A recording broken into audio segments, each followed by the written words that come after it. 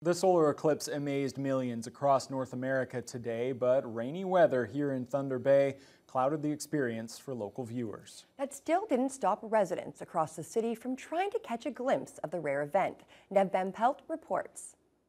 Visitors at Fort William Historical Park were a little disappointed as rainy weather dampened their chances at seeing the much-anticipated solar eclipse in person.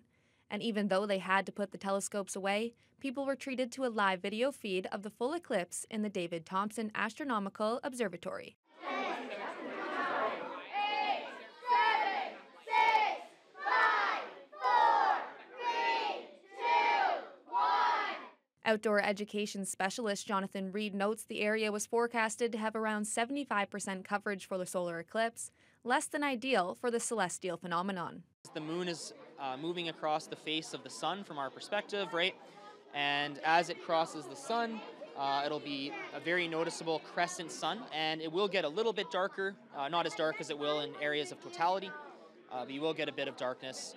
And even if the clouds lighten up a little bit, you even see the effects through the clouds. Guests still made the most of the celebration, which also featured a number of activities, giving them a chance to learn more about the eclipse and space.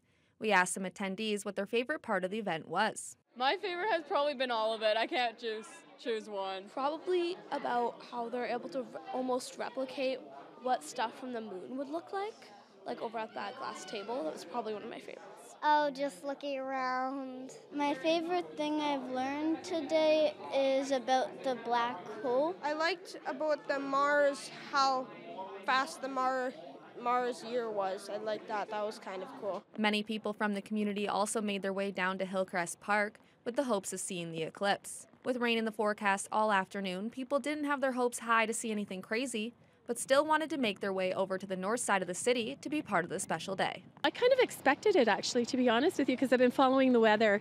And I wish it would get dark. It's kind of nothing really significant happening yet. But so this is it's cool that just to be part of this right now, a living history. Not much to say. No, I knew I wasn't going to see an eclipse, but I thought I had to take the dog for a walk anyway, and I thought I'll come see what an eclipse looks like in the rain, and now I know. Monday's eclipse was particularly important because it's the last total solar eclipse to be seen anywhere in North America for decades. With that being said, there will still be some partial ones to look forward to. Well, we have to wait till 2026 to see another little bit of a partial one, so maybe we'll get a chance then to make up for this one. It's super disappointing. We were kind of excited to see this. This is going to be one of the best ones visible for Thunder Bay in about 40 years. So, unfortunately, we didn't need these glasses here in Thunder Bay today. We weren't able to see the eclipse. Many people did come out hopeful to see it, but unfortunately, the rain and clouds took over. Nev, TBT News.